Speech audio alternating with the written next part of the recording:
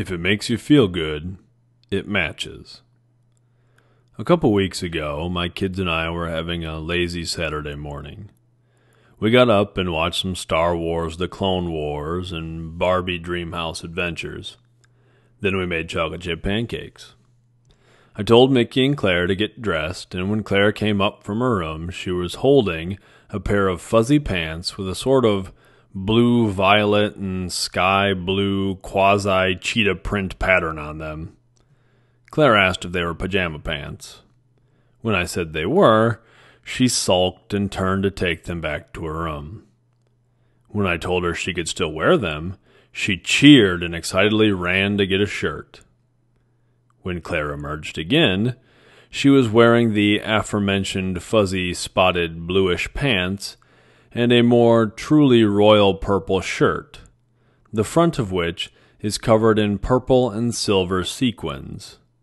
I chuckled and asked Claire if that was the outfit she was going to roll with for the day.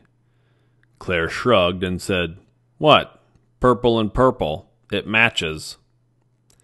Now, just to be entirely clear, the blue and semi-violet pattern of the pants and the purple of the shirt did nothing but clash, and the shining sequins really brought out the wacky cheetah print. So I turned to Claire and said the only thing I, as a responsible father, could say: "If it makes you feel good, it matches." Claire agreed and frolicked off merrily. I want Claire's shirt and pants to match, but I don't particularly care if they match each other. I'd rather Claire's clothes match her personality. I'd rather Claire's clothes match the exuberant bubbliness she generally possesses. I'd rather have Claire's clothes match the confidence I want her to have as she marches out into the world. With those goals in mind, Claire's outfit matched perfectly. I mean, a little style advice isn't a bad thing, and I want my kids to be generally clean and well-kempt as a point of personal pride. We've even been known to dress up from time to time. Earlier this year, we went to a local summer stock theater performance, and we were dressed to the nines. Claire wore the elaborate pink princess dress I had gotten for her for a father-daughter dance we had attended earlier in the year. We were overdressed, really. But we were going to the theater, and sometimes it's fun to be fancy. Of course, I've also let Mickey and Claire go out into public wearing Halloween costumes, because that's fun too. I guess that's my point. We're fortunate. We're fortunate to have clothes. Mickey, Claire, and I all have more clothes than we need. We have more toys and tools and books and games and things than we need. We have more stuff than any person needs, and I don't want my children to let stuff define them. They don't need to cast off all their worldly possessions, but I don't want their lives to revolve around things either. And I certainly don't want them to feel like they have to cater to anyone else's opinions about how they should look. I'm not opposed to having material things, but I want those things to serve me. I don't want to become a servant to them. That's what I want for Mickey and Claire. I want them to consider the material things in their lives. I want them to ask whether or not those things add value to their lives. My daughter is 6, and my son is 8. It won't be long before they're going to start feeling the pressure of a society steeped in images that show us what clothes to wear, what car to drive, and what house to buy. At some point, they're going to be pushed to fit in. Sometimes, though, we just don't match the world around us.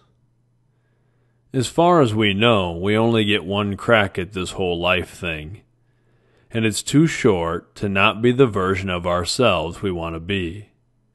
There's just not enough time to waste any of it fitting into other people's molds. That doesn't mean we should dismiss people or be mean or not compromise. Too often, especially in recent years, we as a society have taken the notion of being honest or true to oneself as some sort of permission to denigrate others or simply be rude. I don't mean that at all.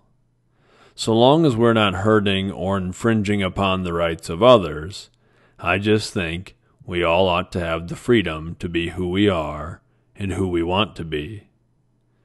Maybe I'm taking too big of a leap from picking out a Saturday morning outfit. I have a tendency to make a philosophical mountain out of a mundane task molehill, but I don't want to miss an opportunity to support and empower my kids either. It's too important. And if I can use clothes to do that, I will. By choosing their own clothes, children get one of their first opportunities to really express themselves. And they understand the power in that. That's why they like to wear costumes. When children put on capes, they become superheroes. When my daughter wears her princess dress, she becomes a princess. When children wear these things, they're not worried about what others might think. They're only concerned about how they feel. When they wear those clothes, they feel empowered and special and safe. That's what I want.